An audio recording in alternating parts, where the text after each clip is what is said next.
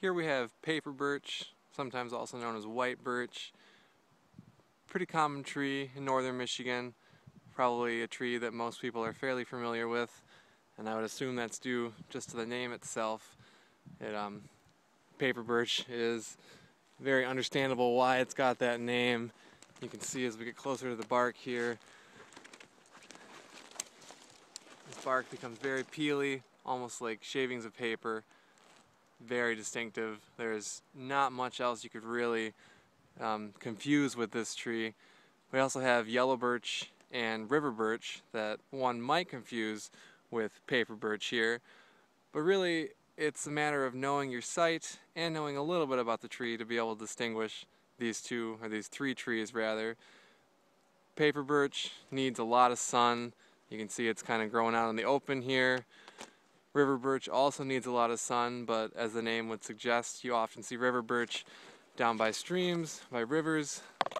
Paper birch you can also see down there, but not quite as frequently.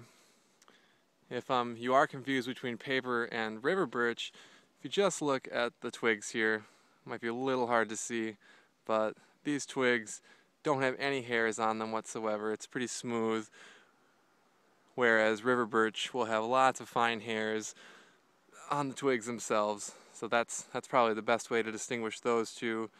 River birch is generally a little bit smaller too, sometimes a little redder in the bark. It almost looks like some of these young paper birch stems here you can see.